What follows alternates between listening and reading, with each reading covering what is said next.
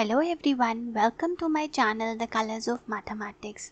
Today we will be solving this class 9th problem where we are given that x is equal to 2 plus under root 3 and we have to figure out the value of x square plus 1 by x square. Now if you try to put the value of x in this expression, it's going to become very complicated.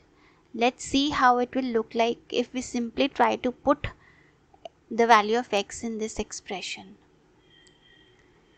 It becomes so complicated that we can't even think of solving it. So we are going to use our brain and try to make this into a simpler version of this. Like if you now observe this carefully, you can see that if you add 2, like if you add this expression 2 into 1 by x into 1 by x, so you can see this is a square, b square and then 2ab, and you can subtract the same expression. The advantage here is that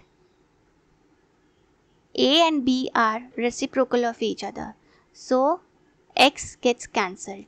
So we are left only with x square plus 1 by x square plus 2 and minus 2. Now if you take these three terms and put them together, you will get square of x plus 1 by x. So let me explain it a little bit more.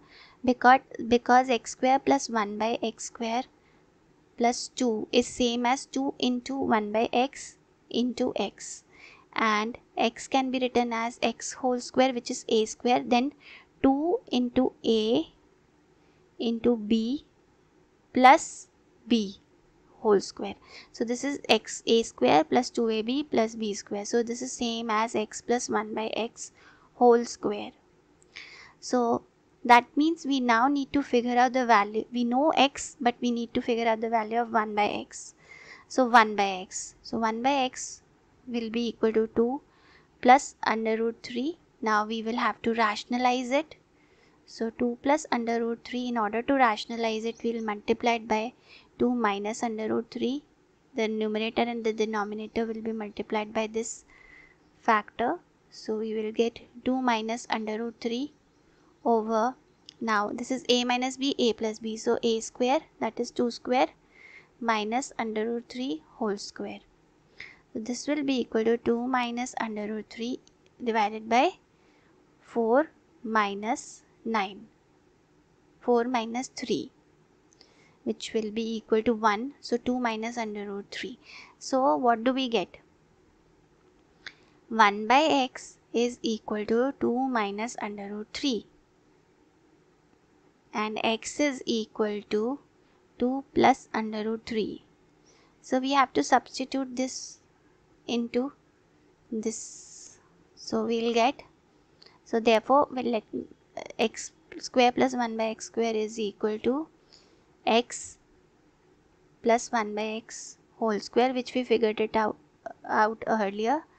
So let's substitute the values. X is 2 plus under root 3 and 1 by x is 2 minus under root 3 whole square minus 2. So we can cancel out the under root 3's. So we get 4 square minus 2, which is equal to 16 minus 2, which is equal to 14.